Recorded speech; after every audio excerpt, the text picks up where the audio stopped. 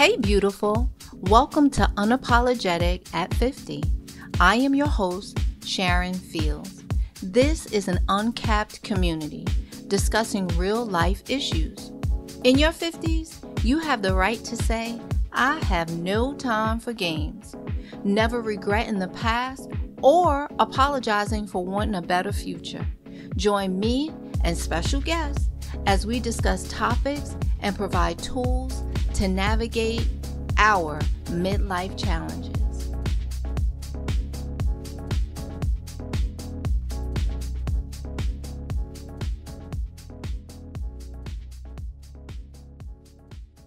Today's episode is sponsored by Kendra. Kendra is a modern wellness company that makes estrogen-free menopause essentials.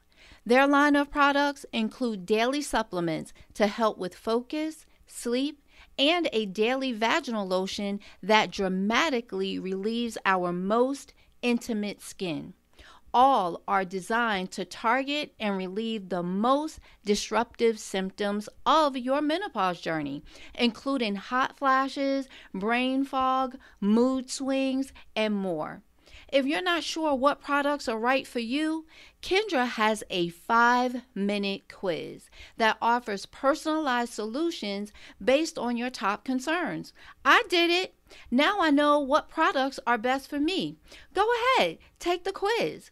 It's time we start talking about the change. Head over to ourkendra.com and learn how you can start your own couch conversations with other women. Use code UNAPOLOGETIC20 to get 20% off your order. Use the code UNAPOLOGETIC20 to get 20% off of your order. Welcome to this episode of Unapologetic at 50. The older I get, the new things I experience, new relationships, and difficulties have caused me to look at the decisions I make and social interactions differently. Is this a little vague? You're not sure where I'm going with this, right? No worries, I shall explain. It's a fact that life is ever changing. It seems to be changing faster now more than ever. In my opinion, this is greatly due to several things, like technology, global warming, the COVID epidemic, the lifespan of the aging community. Let's talk technology for a minute, which has afforded us the opportunity to reach people globally, shop for groceries without leaving home, outsource almost everything you need to be done to freelancers. You can create a business without large investments or gross overhead expenses. You can generate income and get paid in a few minutes. Show me the money. Telemedicine also allows you to see your doctor, be diagnosed and treated wherever you are. That's something, isn't it? iWatch can monitor your heart rate with an EKG. We thought ACH and direct deposit was everything. Now there's Cash App, Zelle, PayPal, apps at your fingertips. Easy access to everything. Global warming, some believe it exists, some don't. I'm not here to argue that. But when you look at the recent weather, ice caps melting, abnormal temperatures around the world, it makes you think. There have been multiple tornadoes that touched down in New Jersey the last couple of years. The frequency has increased. 2 years of COVID with no idea when we will be able to travel without mandates and restrictions. Congregate with friends, family, attend social gatherings without the fear of being infected or infecting anyone. Will enough people get vaccinated to stop hospital admissions and death? Will there be long-term adverse physical reactions from contacting COVID or a class act suit from getting the vaccine? I understand both sides. It's a choice that affects everyone. The virus is not prejudiced or racist. Tag 123, you're it. Social services, economic disparity in minority communities are. That's a whole nother conversation. As I think about the past and the present, I started to view life and react differently to situations and understand that there are lessons to be learned and changes that can be made. Does it help anyone to focus on the negative or the circumstances? The answer is no, but it is second nature to connect or engage with the negativity. Additional energy and effort is required to think positively. Yes, I am tired of social distancing as a single woman. I am ready to mingle, connect, and hopefully find a companion. What I realize is that I don't want to meet someone and be with them for the sake of not being alone. My time alone has given me the opportunity to work on me. Know what I want, don't want, will tolerate, or won't. I've heard women and men say they want a mate. A man or a woman is what they actually say, and nothing else. My question is, so any will do for you? The answers are relative to race, looks, and finances. Self-awareness is the work that needs to be done. The definition of self-awareness is capacity for an individual to consciously know and understand one's own character, feelings, motives, and desires. Technology is great, but it has caused us to become a selfish people with less empathy for others. Instant gratification amplified. It's easy to fall in the habit of creating your own solitary confinement due to fear. FaceTime, texting, posting on social media is not the same interaction as talking to someone face to face, touching, looking into their eyes, or smelling the scent of their cologne or perfume. We must do what is necessary to protect ourselves and our loved ones, no doubt. Social isolation has caused more to suffer with mental health issues, insomnia, loneliness, and increase in the suicide rate. Physical issues linked to poor cardiovascular health and cognitive function, and increase in body aches and pain. Stress can manifest in physical pain. There are more than 600 muscles in the body that improve stability, balance, and coordination. Movement helps to build denser bones. We can't sit here another year.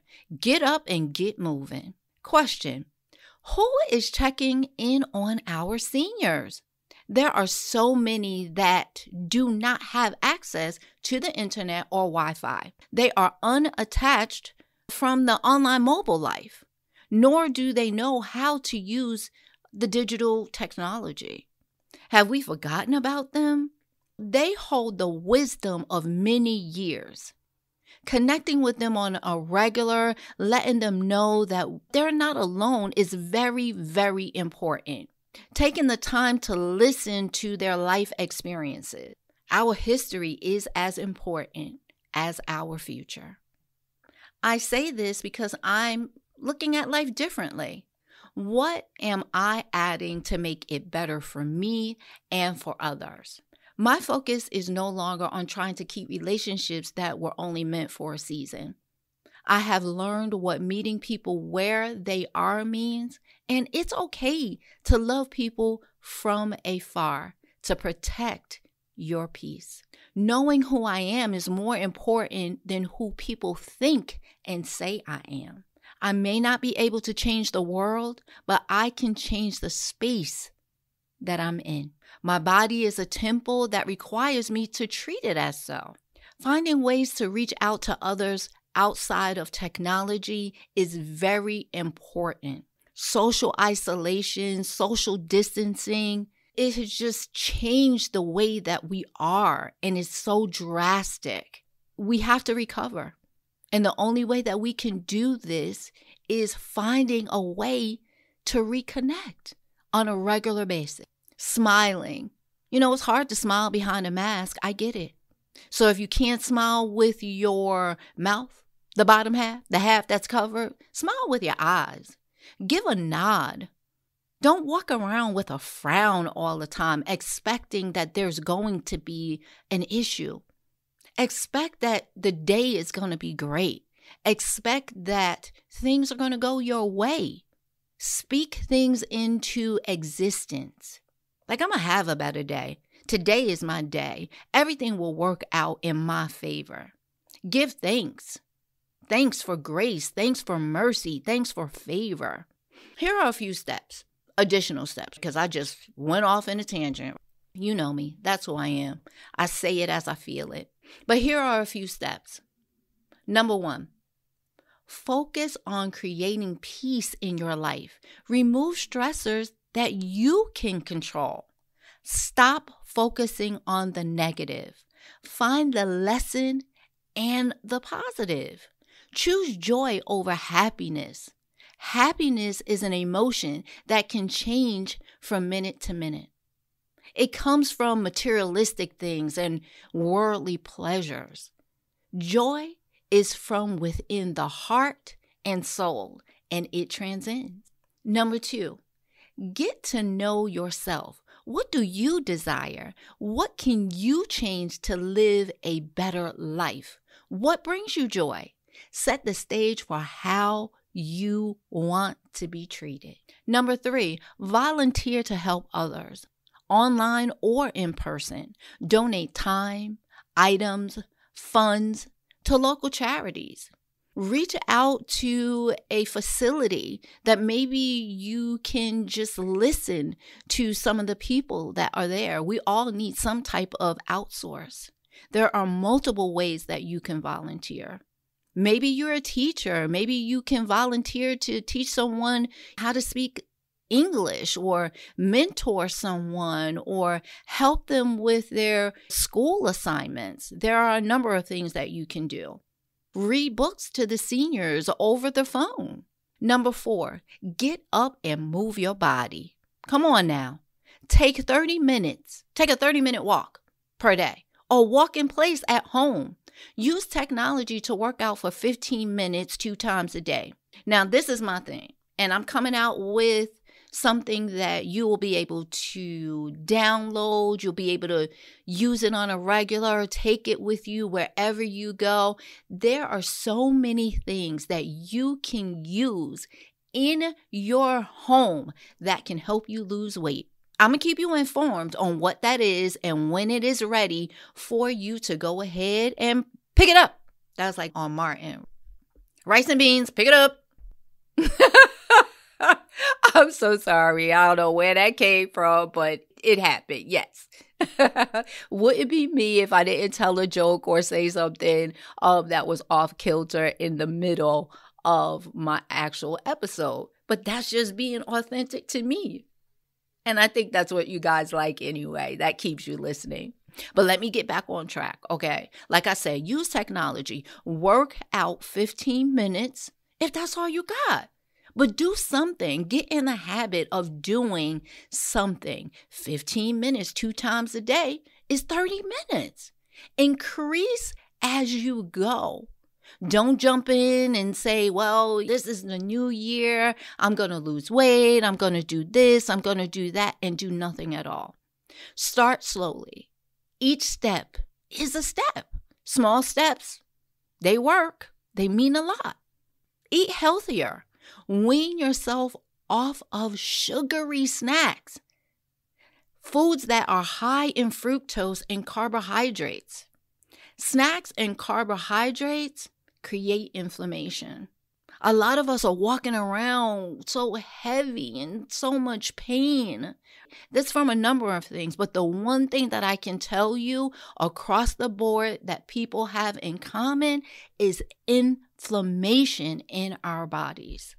And it has a lot to do with the foods that we eat and not getting enough sleep. So let's try to do better with both.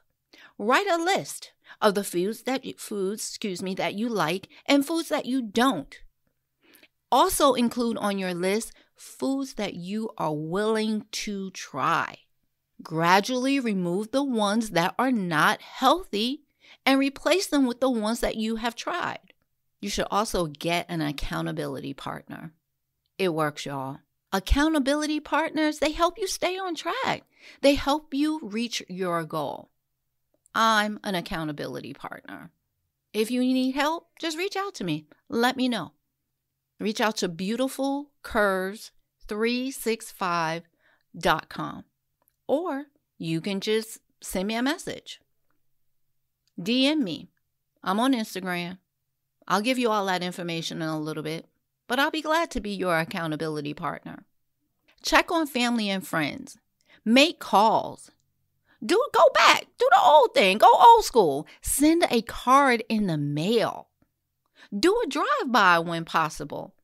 Maybe the person can't come out of their home or their apartment or their facility, but they can see you out the window. It's different. We need to connect. We need to reconnect as soon as possible. We only have one life. It's time to live it in its fullest with love, thanksgiving, and gratitude. So, until the next episode, I pray that you stay well. I pray that you make changes in your life that will help you become the best version of you. I pray that you will see that this life is not just about you. It's about you and your surroundings. It's about you and the world. Each individual makes up the world. The world is not one person or one situation. So we all need to do better. We all need to join together in some form of fashion to get past where we are in life right now. It's a whirlwind. It's tragic times. It just feels so heavy. I don't know about you, but I'm ready to remove the weight. And we can do that together, one step at a time. But first, you must start with yourself. Until the next time, toodles, remember to live, love, and laugh more. Thank you for joining me for this episode of Unapologetic at 50. Together, we will learn how to maneuver life's challenges while being our authentic selves without regret. Remember to subscribe to Unapologetic at 50 to be notified of new episodes. Don't be salty with me if you are the last to know. And never apologize for being the best version of you.